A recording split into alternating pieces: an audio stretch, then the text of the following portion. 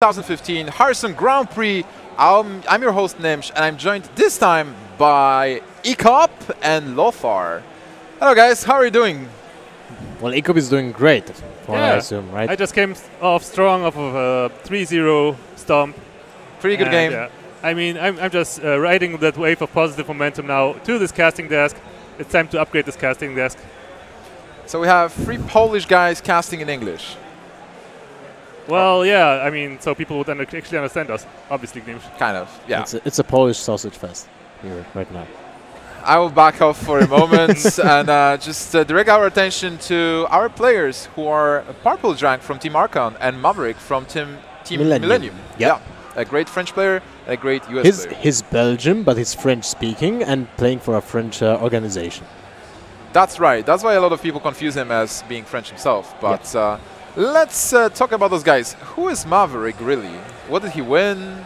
What are his achievements? He had a great run at Seed Story Cup last time, and he won against Life Coach and during the second stage of the group phase.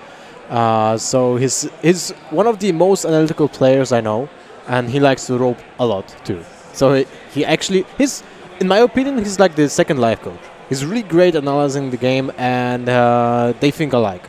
So I really like watching him play. Yeah, Maverick was on an unstoppable role in Seed Story Cup, as you said. The only opponent he was actually defeated by was the eventual winner, Orange. So that was in the quarterfinals. Yeah, correctly. No, quarterfinals was Orange against me. So I think that was something else. Really? Yeah. But he definitely was in the top 8. And he won the Gamers Origin 2 tournament, which was a 400-player Swiss. So he knows how to play the game. He is really good at it. But then, in front of him, there's Purple Drank from Team Archon. What do we know about Purple Drank? Well, I actually don't know much about Purple Drank. He's like a coach and analyst for the team, right? That's what I know. So it's kind of weird, like when you think about coaches and analysts for Hearthstone, they actually should be really great players at the same time. An example, when you think about coaches and analysts for, let's say, Counter-Strike, those guys don't have to be like super skillful players because their role differs from the usual players, from the shooters, the players that are playing on the team. But in Hearthstone, you have to know the game to analyze it. So you have to be a great player too. So why don't you compete at the same time, right? Well, I only can add that Purple Drank is an amazing player from US, and he is showing his skills on ladder. But right now, game 2 is actually ready, because those players played while we casted last game, while we casted Ekop versus 6-0, and Maverick is already in the lead with his Warrior. This time he picked his Druid versus Warlock, I believe. No, there's no Warlock. The Rogue. Rogue, yeah. Yeah, Druid versus Rogue, definitely a very tricky matchup sometimes. Both players want to be proactive and just establish a good board to potentially finish them off with their respective combos. Druid with Force Claim to Savage Roar and Rogue with the King's Chopsted Oil into Blade Flurry. So whoever gets the lead on the board first will be the definite favorite. Wow, there's a coin shade into a shade. That's pretty strong, I would say, against the Rogue, which is now pushed to use Blade Flurry as soon as possible, because look at that! There's a Deadly Poison! Yeah, Deadly Poison and the Blade Flurry, so... Yeah, that's an answer to the shade. That could be the huge turnaround if we see double shade here. But do you risk the second shade? Of course you do. Yeah, but you have to play it. Yeah, it's really risky, but because it is something that the Rogue might have in its opening hand already. Because as you said, like, Blade Flurry is the only answer against those shades, and the Druids always keep shades. Wow, so he not only clears the board, but on top of that he plays a 6-6 Edwin Van Cleef to avoid BGH. There's not even the BGH, but there is the silence. So at least Maverick can fight back. A little. Well, maybe not a little, because well, Purple Drank is out of steam, kinda. Yeah, he has preparation, so he will not be able to prep sprints. You know, he is continuing with the aggression, playing those minions. No questions about Lothar there. I guess that would be the same answer, right? Because then it's one of the turns when Lothar practically seals the whole turn for Rogue player, because 6 mana It's basically not enough to play anything apart from minions. Well, luckily for purple, he top decks the Pile the Shredder, so that's a perfect turn, because I think he would have done it anyway. Yeah, sometimes rogues play Emperor Thorson, which is also a viable option on turn 6, but yeah, definitely a strong top deck there with the Shredder. And setting up for a nice 7-mana sprint, filling up his end again.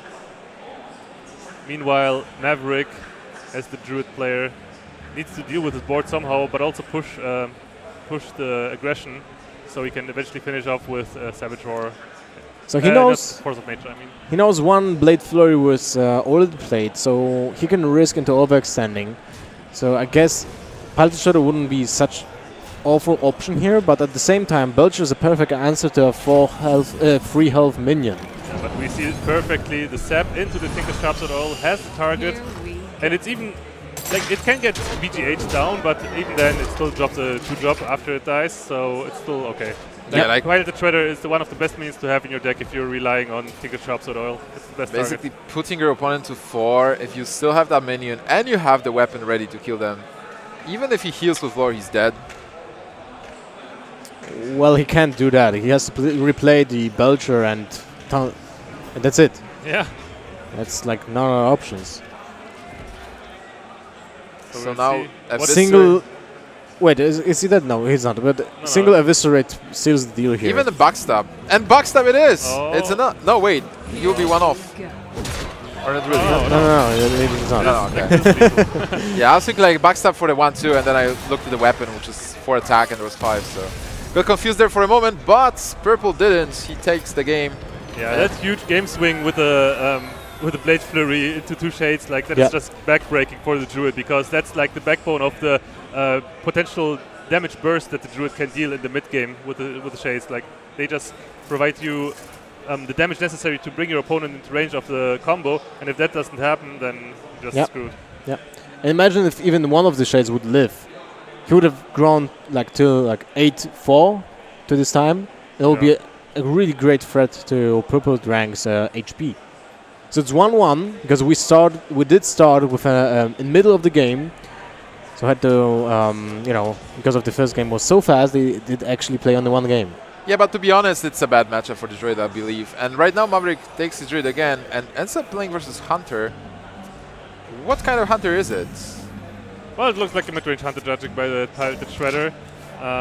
But it has explosive traps. It looks like a pretty standard build, actually. Many mid-range Hunters run double freezing and 1 explosive. That's like the standard build right now. That's true. We've seen one Savannah High main as well already. But there was Wild Growth for Maverick, and he has nothing to play on 4, but after that, he'll have a couple of great cards. The problem with this curve, even if he curves out perfectly after 10-5, there will be a freezing trap most likely for the Hunter, which destroys the Druid. Yeah, speaking of curve, look at the Thunder curve. Turn 3 Shredder into turn 4 Shredder. That's just amazing against Druid. Yeah, it is. It's very hard to come back from this position. Oh, and the 4-drop off the top. Never lucky. So what he needs to draw, it's let's say a weapon here. Would be also great to make a better deal with the trades, but he didn't get it, so I think that's fine. So he is setting up a freezing trap. He knows that only 2 freezing traps are left in his deck because explosive. Maverick, of course, will recognize that that's a freezing trap. He will not attack with the Belcher. Yeah, of course. Yeah, and he waits for the Force of Nature here to drop. To get one of the Treants back to his hand, and it's actually one of the best answers that Druid has in his disposal. Yeah, it's like the Druids unleash the Hounds to counter the freezing. Yeah, exactly. Yeah. But there are not dogs, though. Those are trees, and they are like twice big. Unleash the trees. Well, he might also, if Thorison survives, he might just use Druid of the Claw. But then you do have to clear the Thorison. Does it change anything? Yeah, it does change, because now he can fit a 1 hero power this turn. It is actually interesting that he, because I think he he had the option of just leaving it the Thorison on the board, right? Because he has a freezing trap up after all. Well, I think he doesn't want to get to give another chance to make the combo potentially, for 0 mana. I mean, for the Savage Roar for being like 1 mana, the Force of Nature for 4, that's basically free, right? And if you leave Tori-san, look at the turn. There will be like a cut form using the Freezing Trap, and then you can still play the Shredder and use the Tori-san to kill something and get the Tori-san effect on the other cards you have in your hand. With this, he lost part of the board, but... I think that's better option here, because the Shade doesn't have such value in this matchup, because it won't grow more than 4/4. Yeah, with Tori-san gone, this is definitely the play, I was thinking like if the Tori-san will be there. Right now you contest the board with the burst, so it's definitely good. But he's missing swipe. Basically, like, doesn't really help in this situation. Just kills the 1/1s, and that's basically it. Because then you have to run your face. Ancient of War. Ancient of War. Whoa, that's a cool tech here.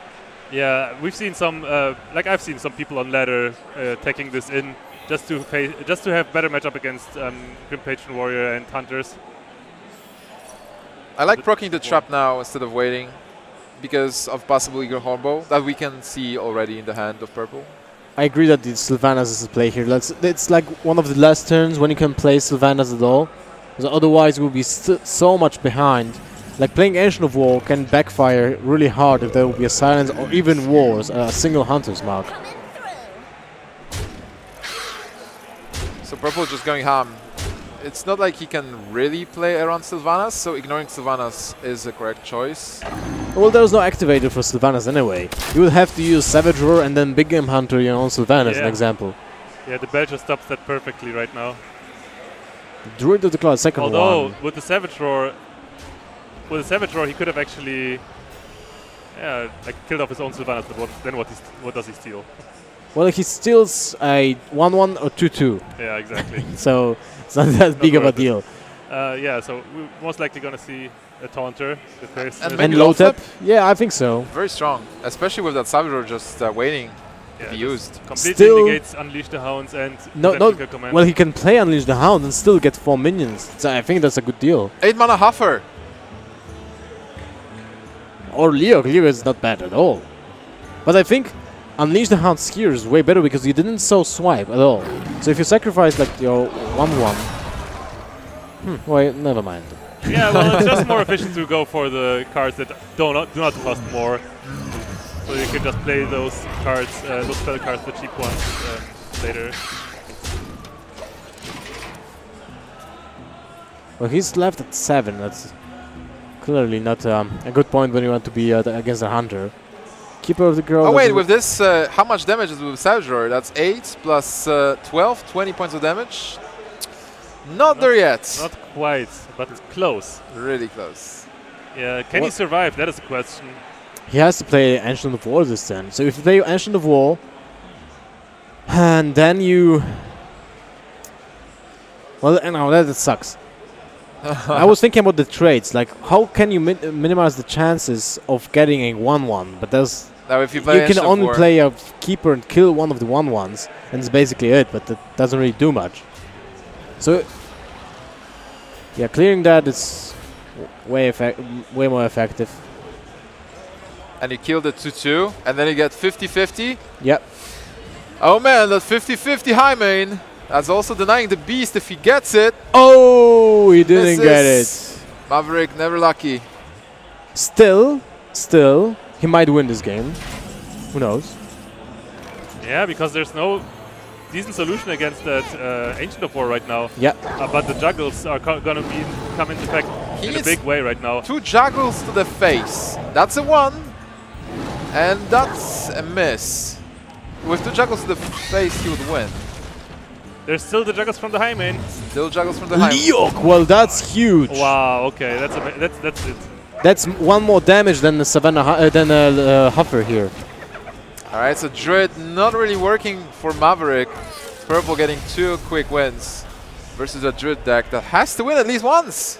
Yeah, but the problem with the Druid, like, if it doesn't hit the perfect curve with Wild Groves and Innovates, and it kind of struggles a lot, to be honest. Yeah, so Maverick just having no play on with 4 mana was just a little bit too. Yeah, he fell too far behind actually. So that was kind of already a decisive factor. And now we're going to see a very interesting matchup, Freeze Mage versus Druid. Yeah, and this one has to go into Maverick's favor, you would assume. Honestly, I've been playing Freeze Mage a lot recently, and I've had a worse win rate against, like I've won more matches versus Control Warrior than versus Druid. Wow, it's such a bad matchup. Why is it such a bad matchup, Jakob?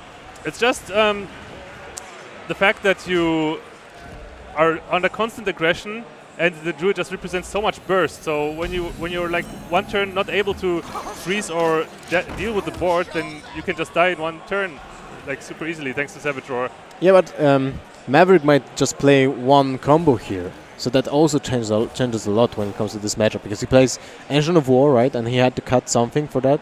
Maybe he just doesn't play cards like, I don't know, Scenarios or Ragnaros or... Well, Ragnaros can also single-handedly win against Freeze Mage. Yeah, exactly. And also he is armoring up, so it's some added armor that's kind of weird when you're Freeze Mage and you want to burst your opponent down after Extraza. You would think that downgrading Ragnaros for an Ancient of War would be bad, and it is against Freeze Mage. So Freeze Mage definitely in a better spot here.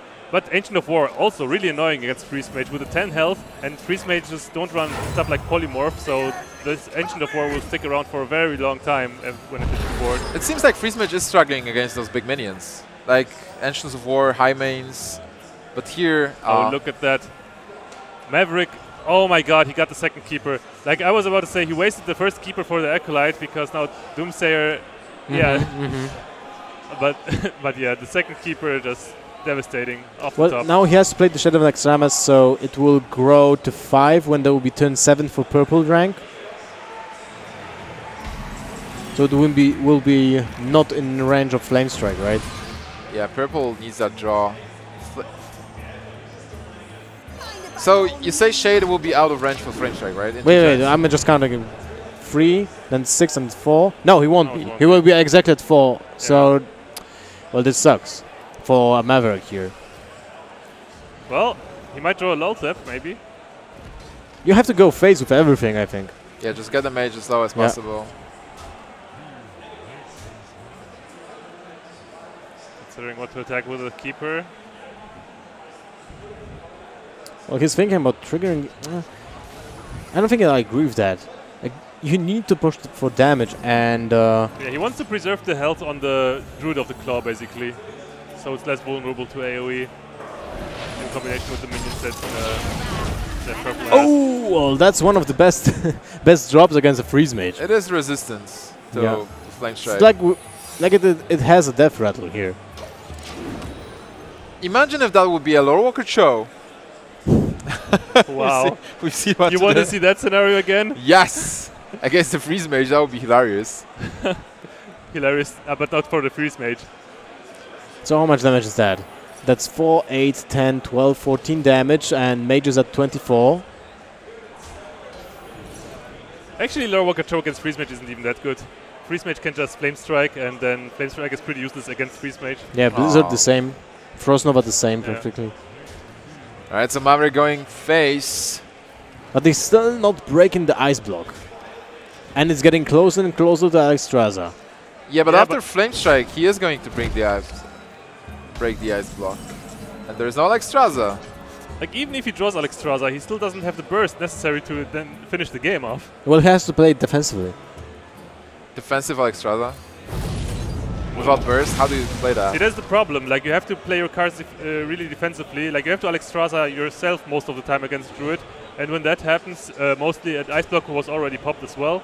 So you just have two resets are just gone in an instant that heal you up. And then you also have nothing to damage the enemy. You just cannot finish him in time. And then the Druid will most likely have Big Game Hunter against Alexstrasza, so that will be dealt with. It seems like it's over. So much burst for Maverick.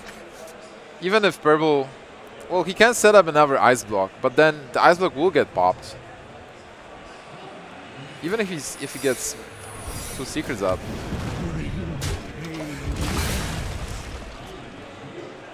Swipe would be okay. You don't even need a swipe. Just combo out and get the Ice Block pop, and then you just win with hero power. The only question is, can you get the Ice Block? Yeah, definitely you can get the Mage to 1, so that you win with hero power. Because if he plays Alexstrasza, he will not be able to freeze you. And well, before, Icelands. And before counterspell. But yeah.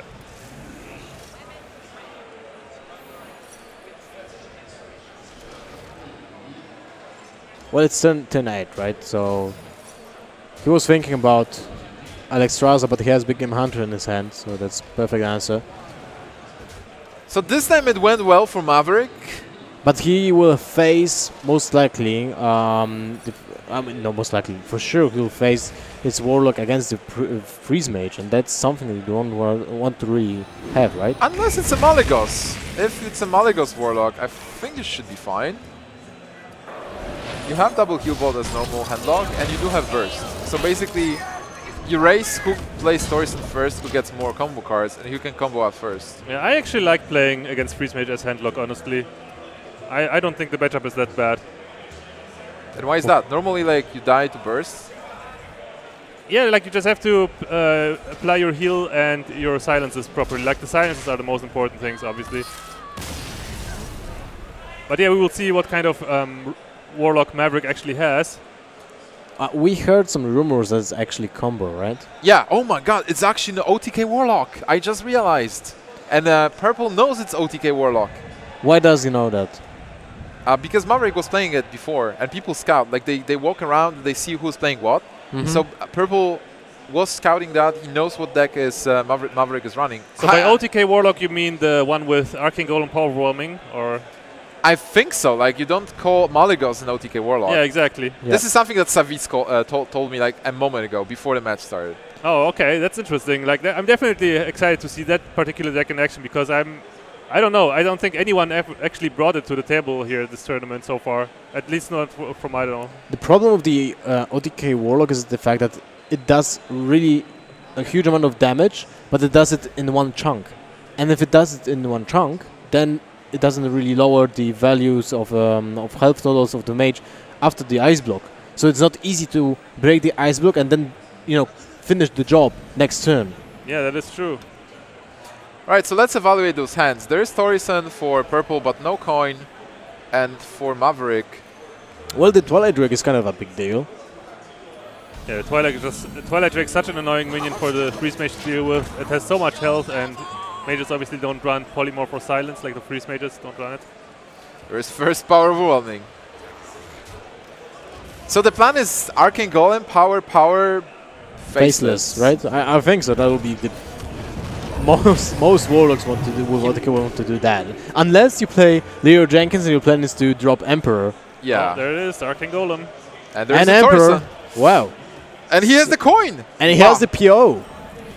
So if Purple drank, well, he actually has the secret anyway. Never mind. he knows what deck it is. But even if you know what deck it is, how do you play around this? You can't really play around this if the combo pieces are there. Yeah, there's no taunt or anything like that to interact with that. Yep. It's like Freeze Mage does what Freeze Mage does. All you have to do is stay out of range with your health. Basically. Yeah, but you still you try to draw cards, you try to play your own Thorsten, get the Alexstrasza and burst ready, and win the game before they kill you. So the game plan is probably very similar, regardless of what deck it is. Wow. That Emperor 5 Emperor. This is one of the most annoying things you can see in this game, I think. Especially with such a huge hand that we see right now. 8 cards getting reduced. It's crazy. This is the next Druid. Yeah. It's even better than Innovate. Well, it's like 4 Innovates, so it has to feel good. And it also blocks Thorsten from Purple, because he can't play Thorsten now. He has to kill it. Yeah. So let's see. We know that Purple Jank has 38 HP right now, because there's an Ice Barrier. And the only way to kill the mage is to actually attack him with something. So you have to proc the Ice Barrier. So there's no way around it. And even with the maximum burst here, you can have like double POs and faceless if you draw those, and he still didn't draw those. So that's like 8, 16, 20, 28 damage, right? Keep in mind though, this is not his only win condition. Like, look at the minions that he has in his hand. He has the double Twilight Drake in play already, which is already very annoying for the mage. Yeah, of course. He has the Loatheb, which is obviously like a huge crippling blow to the mage at one turn. So I think it's all going to come down to how effectively Maverick can use that Loatheb that he has in his hand. Yeah. Well, you want to trigger the Loatheb at I think this is the best turn when you want to prevent another ice block. I think this turn, Lothar will be amazing. Wow, there's a faceless. The combo has been assembled. Lothar here to protect your setup. I think just a Siphon Soul. And go face with everything else. Aren't you afraid of the Flame Strike? Like, if you clear Toristan and play Lothar, you basically have 2 turns of attacks with the minions that are left. Well, he goes for completely something different. Yeah, he just wants to establish a greater board so he can potentially clear... He can actually potentially pop the ice block next turn. Is he? Well, his board is almost full. All he needs is like 2 spots and one is empty. So if 1 minion dies here, he can go for the combo next turn. There's a first bolt. Well, we'll potentially steal Blizzard here. That spawns 1 minion that is frozen.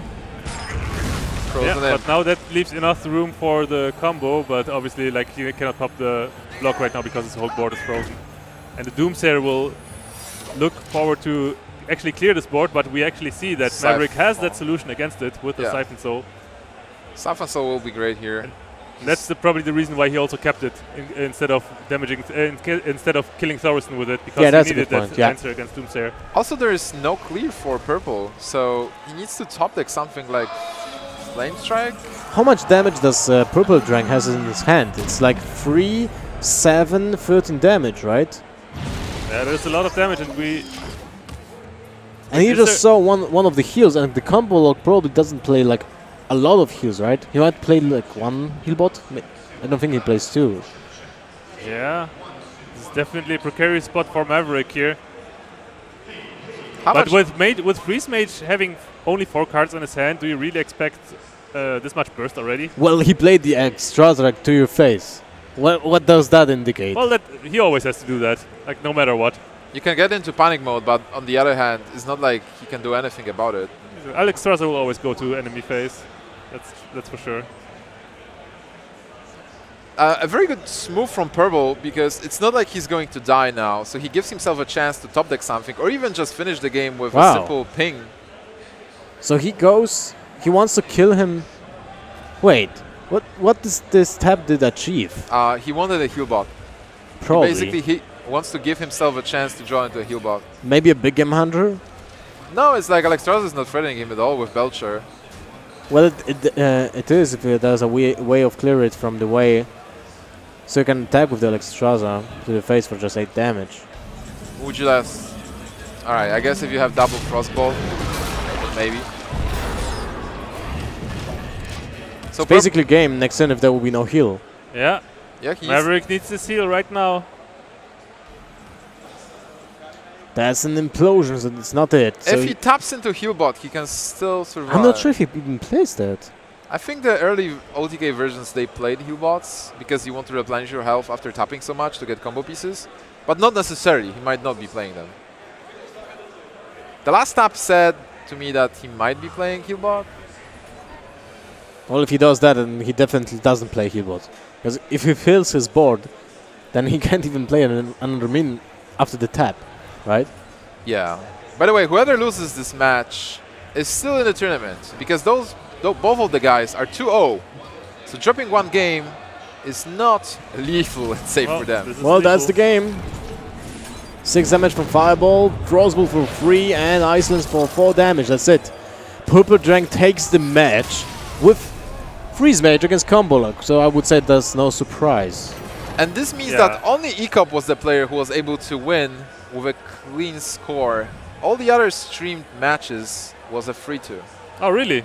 Yeah. Oh, you meant only within 1 match. Okay. Oh, wait. Actually, Vortex... Who won? Vortex or Ignite? Ignite won. All right. That's the one I didn't cast. Yeah. But it was like 3-1, right? Yeah, it was 3-1. Yep. All right. So I guess we can invite Purple to talk to him and learn more about this splendid Archon player. And tell us... Ask questions. Yeah. So, Lothar, get the guy here. And Iko, how did you enjoy casting? Well, it's always a pleasure sitting here at the casting desk. I mean, I'm always trying to improve as a caster as well as a player. Yeah, I mean, I hope I can return here tomorrow as well. Well, I hope you will be busy the whole day just winning series, but maybe, if, you know. Yeah, of course. Like I'm like my main priority this tournament is obviously winning, but in the meantime I can also cast some maybe. All right, and we have our guest Purple. What's up? How are you doing, man? Yeah, I'm doing good. Just really pumped to be here, and I'm winning for once. How did you how did you feel like getting into that 2-2 when you faced the OTK Warlock? You knew it's an OTK Warlock, right? Oh yes, so that's why you saw me keep the Emperor off the mulligan. Honestly, off stream, the first game he 30'd me in one turn with Patron Warrior, and I was kind of demoralized going on stream right after that happened. Kind of got some favorable RNG, got the Emperor off the mulligan. I knew he was playing combo lock, so I was just like, I'm as greedy as I can, take as many shortcuts as I can, and it paid off. Tell us a little bit more about that game 1 that we didn't see on stream. So he had a Warsong Commander, 2 Patrons, an Inner Rage, and 2 Aurorans, I think, with the Emperor up, and he just did like 30-something damage to me. Oh, well, that sounds right about Patron, right? Yeah, that sounds deck's good. It's really fun playing against that deck. It's really interactive. Yeah, well, the same goes for the Warlock, right? It can deal 28 damage. 24. Wait, 24, yeah, right. Yeah, right. I was at 40 the whole time. I was not worried about dying. Yeah, but also there's I think that Freeze Mage is really favored against combo Warlock, right? Because the chunk of damage is like, you know, one that big kind deal. of it just blows its load, and then it has nothing left after exactly. that. Like by doing that big combo, you actually use all your mana, and then you don't develop anything else. And then if your opponent has second block, you tend to lose. So I felt pretty good going into game 5. We thought they 4-1 in game 5 with the hand that Maverick actually had with the low tap and all the big threats that are non-combo based. He actually had a legit shot at beating you, but of course you had the Alexstrasza into the burst necessary in your hand, so that was in your favor. He missed Farseer and 2 heal bots, kind of unlucky on him. We had like a million draws off the double Acolyte at the end, and he wouldn't have been able to pop me for another 2 or 3 turns. So that's true. Even if the game went longer, I think I had him. So by the end of the day, you are having a 3-0 score. Yeah. Is that the best score from the Archon team? Unfortunately, I think so, because Zigzo lost. It's kind of nice to have Archon giving a Winters interview up here. It's kind of embarrassing, really, too. All right, so tell us more about yourself. Like, what are you doing at the Archon house? Because Lothar mentioned that you're coaching the guys as well. Yeah, before pretty much any single tournament, if time permits, I'm preparing everyone to actually go play in tournaments, if it's actual gameplay, deck selection, and just going and digging information on our opponents. So you have to be a great player yourself. Not bad. Like I held rank 1 legend for like 10 straight days last season. A humble guy. Yeah, I'm okay. Good. All right. Thank you so much. Do you have any shout-outs maybe by the end? Yeah, I have a big shout-out to Amaz. We wouldn't be here without him because he paid the bus to get here, and without him, we'd still be at the hotel. Okay. a great shout-out then. And it's good that you're here, that we can interview you, and you can actually play your matches. So great stuff, man. Thank you, guys. Okay, I think we're ready to actually go again into a short break right now. And then after that, we will have a match. Chucky versus, who's his opponents? Can't see. Robin Who. Yeah. Robin Who. That's Robin. That's Robin. All right, guys, don't go anywhere. Stay tuned. We'll be right back.